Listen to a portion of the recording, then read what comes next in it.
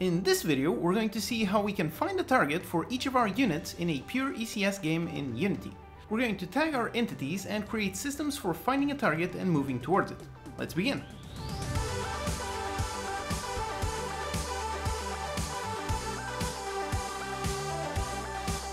Hello and welcome, I'm your Code Monkey, and this channel is all about helping you learn how to make your own games with in-depth tutorials made by a professional indie game developer. So if you find the video helpful, consider subscribing. So one of the main benefits of ECS is getting massive performance. So that makes it perfect for games with lots of units, like for example an RTS. That means it's essential to have your units be able to look for targets. So let's do that in our pure ECS game. We're going to start off with entities with a simple unit texture and others with a target texture. Then we're going to see how we can tag each entity to identify its type using a simple component.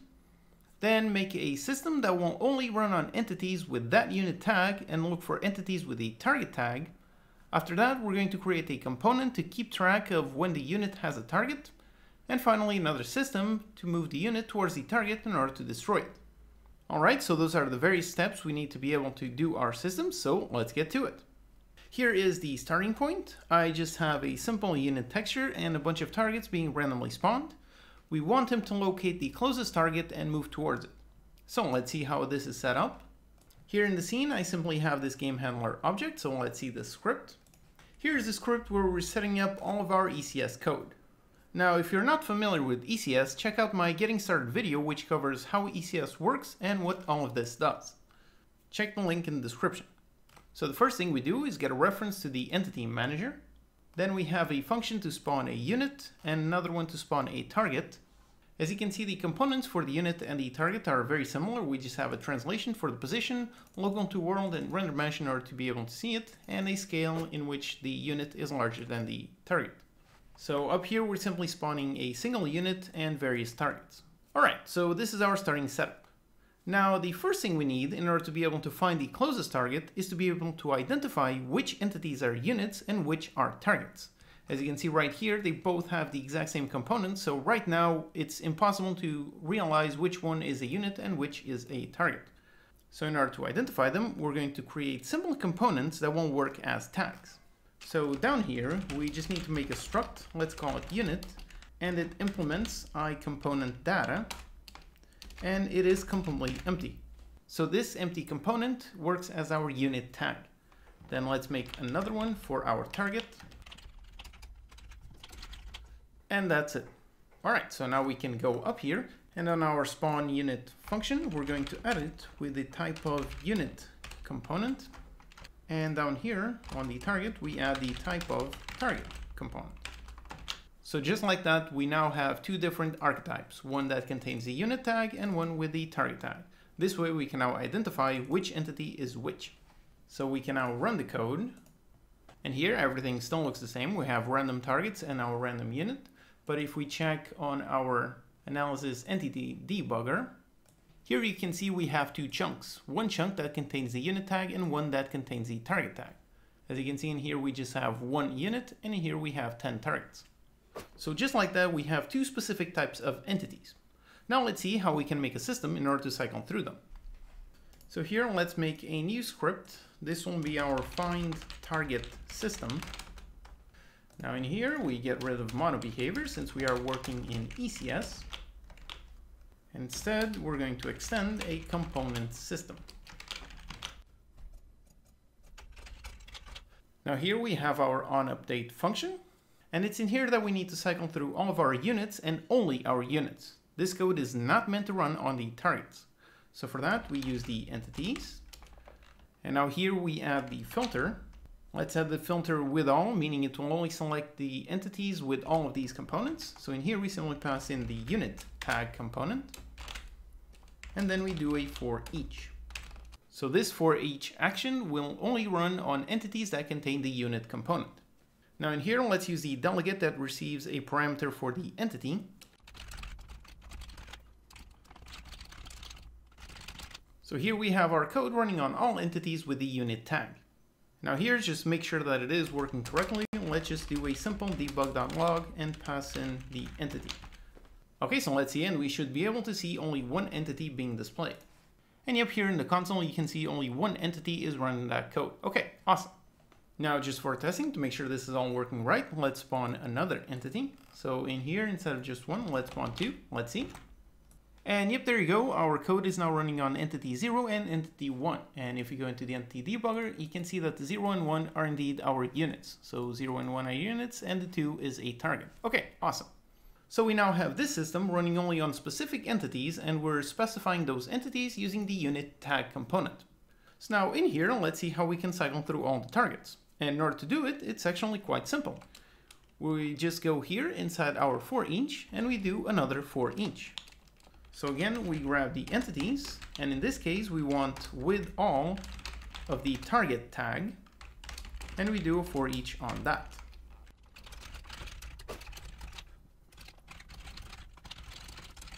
So here we have code cycling through all the entities with the target tag.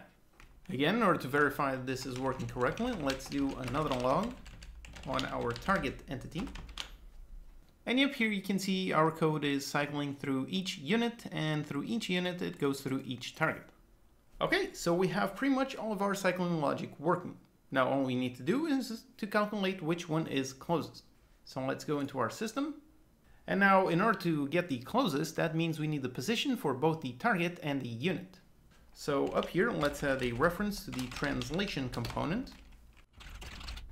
And down here also.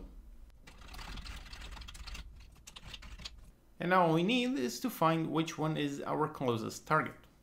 So for starters, let's define an entity variable to hold our closest target entity. Now by default, entity is a struct, so we cannot simply add null. Instead, we need to add entity.null.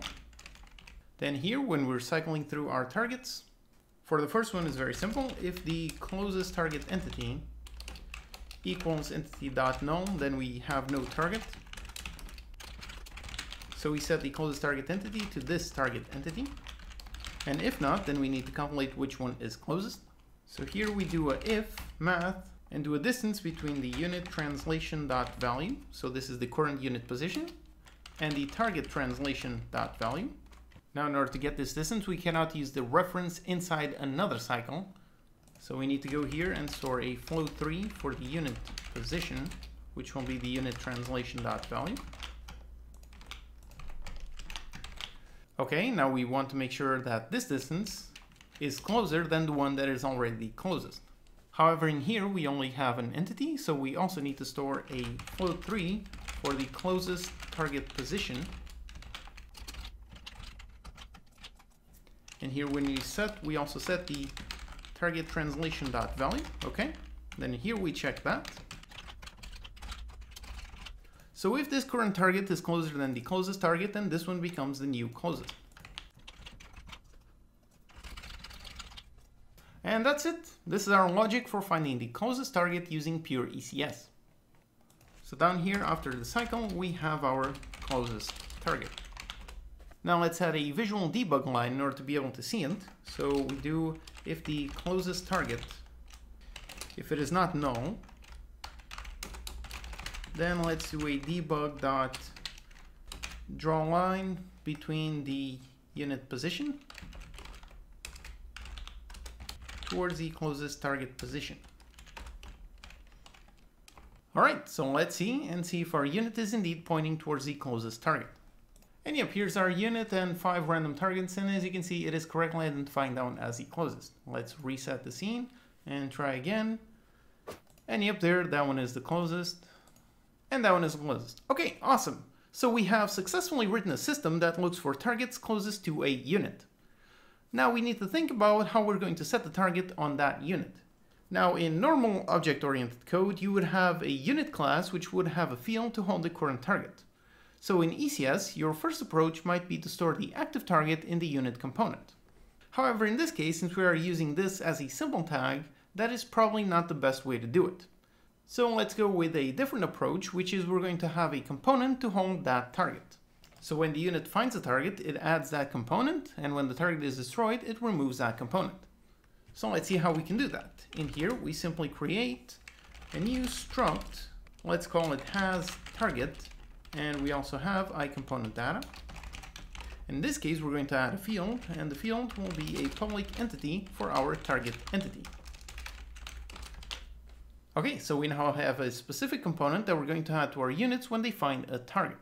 So now here, when we have our code looking for a target, and we find our target, and here we add the hasTarget component. So in order to do that, we use the post-update commands. This is an entity command buffer in order to add a component into our entity.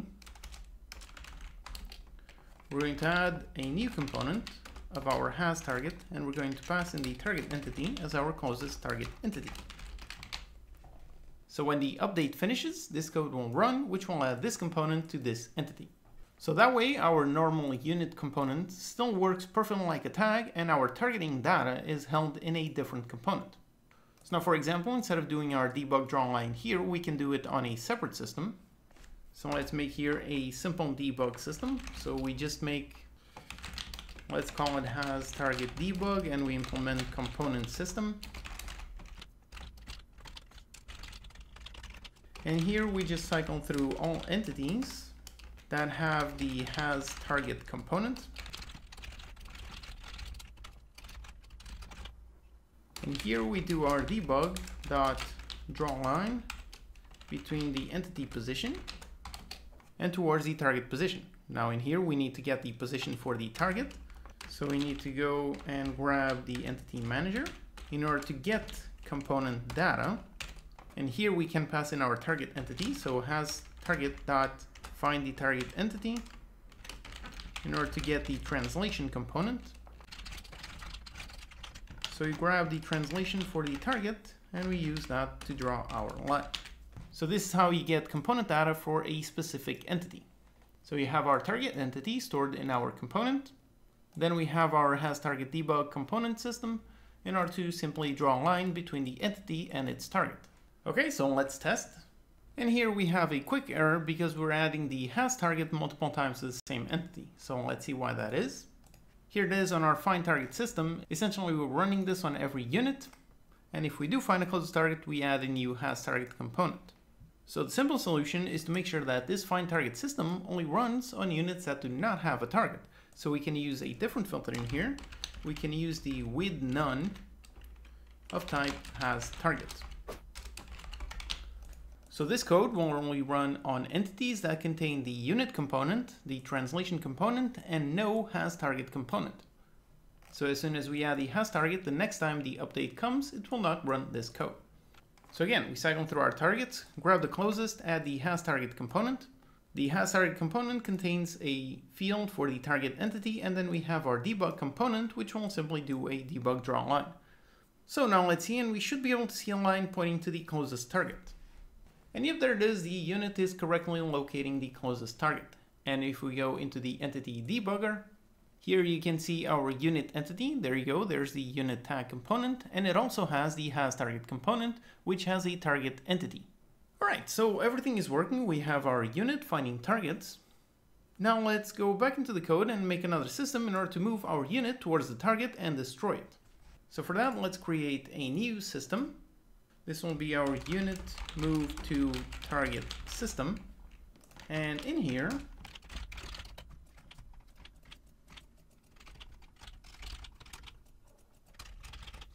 we do a cycle entities for each, and we're only going to cycle through entities that have the hasTarget component. Now in here, we're going to do very much the same thing that we were doing here on our debug. We need to get the target component.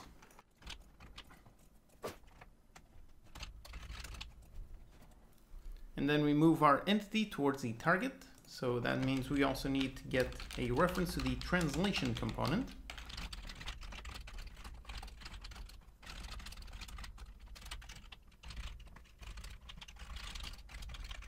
We simply move our translation towards the target direction, multiplied by move speed, multiplied by time.delta. All right, so we have our unit moving towards the target. Then let's check the distance. If we are within a certain distance, then we want to destroy our target. So for that, again, use the post update commands. in order to destroy the entity.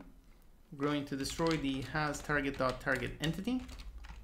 And then we're also going to do another post update command in order to remove a component from this entity. So up here we need a reference. Remove the component from the unit entity of type of hasTarget. All right, so that's pretty much it. So we cycle through every entity that contains a hasTarget component. Since it has a hasTarget, that one has a target entity. So we grab the translation from the target entity. We calculate direction, define a move speed, move the unit towards the target. Then we check the distance, and if it's close enough, we destroy the target entity and then destroy the hasTarget component. All right, so as you can see, our logic is very nice and easy to follow. So let's see. So here he is moving, he finds that one, gets close, destroys, finds the next closest, keeps moving towards it. As soon as he gets close, destroys, and moves to the next one. All right, awesome. So as you can see, we have our unit finding their targets and moving towards that target. The target gets destroyed when he gets near, and everything is working great. So here you see a simple example of how to organize your code using a pure ECS system. So you have tags for the unit and our target. We have a component to keep track of which units have a target. Then we have a system which runs through all of those units without a target and finds a target. And we have another system which only runs on units that already have a target and moves them towards that target. So now let's try this out with a bunch of units and also a target spawner. So let's go up here and spawn a bunch of units. Let's also spawn some targets every once in a while.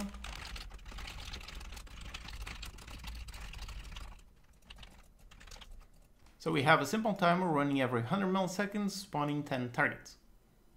Let's see. And just like that, with multiple units finding multiple targets, we find an error right away. And the error is the entity does not exist. Now, the error in this case, as you can see, only happened when we spawn multiple units.